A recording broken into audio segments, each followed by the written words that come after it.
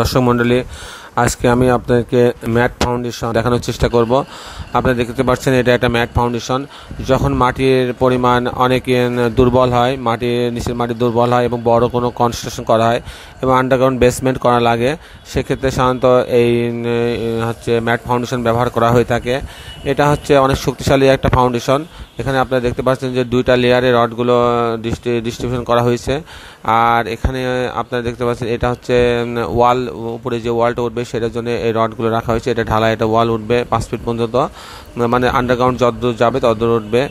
আর এই হচ্ছে মোটামুটি আপনি দেখছেন দুইটা লেয়ার, এখানে দুইটা লেয়ার পরপর দেখা যাচ্ছে। এই লেয়ার, এখানে এই লেয়ারের উপরের লেয়ারের রড এটা, আর এটা নিচের লেয়ারের রড।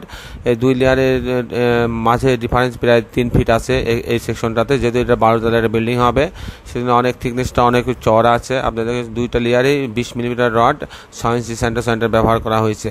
আমি বাকিটুকু দেখার চেষ্টা করছি। আবার দেখেন আপনারা, যেখানে আমি একের পর এক সেকশনগুলো দেখানোর চেষ্টা করছি আপনাদেরকে। এই রডগুলো বাঁধা হয়েছে, চেয়ার দেওয়া হয়েছে এইভাবে। আপনার এটা অনেক বড় একটা ফাউন্ডেশন, অনেক বড় একটা বিল্ডিং এখানে হবে, মাল্টি স্টোরি বিল্ডিং হবে। সেই হিসাবে সেকশনটা এভাবে করছে। এখানে অনেক আপনার এটা যদি দেখেন, এটা ক্লিয়ারলি আমরা দেখতে পারলে এখানে দেখেন যে আপনি অনেকগুলো রডের সমন্বয় করা হয়েছে। একটা কলাম অংশ 1 2 3 4 5 5 10 11 12 13 14 15 16 17 19 20 প্রায় 26-27টা রড ব্যবহার করা হয়েছে এই কলামটাতে। আপনারা দেখবেন এখানে দেখুন 1 2 3 4 5 6 7 8 8 2 16 16 আর 10 8 2 16 আর 10-এ 26-25টা রড ব্যবহার করা হয়েছে। এবং আমরা দেখতে পাচ্ছি এটা খুবই বড় একটা অংশ। আপনারা এখানে দেখছেন যে এখানে উপরের লেয়ারের রড, এটা নিচের লেয়ারের রড, 2 লেয়ারের রড দেওয়া হয়েছে। এটা কঠিন অনেক বড় একটা ফাউন্ডেশন।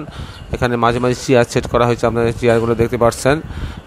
আর এখানে ওয়াটার ট্যাঙ্কের জন্য ওই জায়গাটা রাখা হয়েছে, কোনো জায়গায় লিফটের কোর রাখা হয়েছে।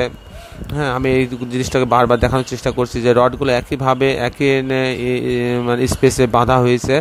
উপর নিচে দুইটাতে একই রকম 20 মিলিমিটার রড ব্যবহার করা হয়েছে এখানে, আপনারা দেখছেন। আবার কলামের অংশটাকে আমি আরেকবার দেখানোর চেষ্টা করলাম। এবং কলাম বাঁধারও দেখেন একটা সিস্টেম আছে। অনেকগুলো রিং, একটা রিং না, কিন্তু এখানে অনেকগুলো রিংয়ের সমন্বয়ে কিন্তু কলামটা বাঁধা হয়েছে, যাতে রডগুলো যাতে ডিসপ্লেস না হয়ে যায়।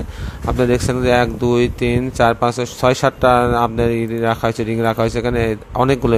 এখানে 2টা রড, 3টা রড নিয়ে একটা, এখানে আবার 3টা রড নিয়ে এখানে আবার একটা, এইভাবে অনেকগুলো রিং করা হয়েছে। এই রিংটাই হচ্ছে মেন। রিং বাঁধাটা কিন্তু অনেক জটিল একটা কাজ। এই কাজটা যত সঠিকভাবে সুন্দরভাবে করা যাবে, বিল্ডিংয়ের তত মজবুত হবে, বিল্ডিং সুন্দর হবে এবং কারেক্ট হবে।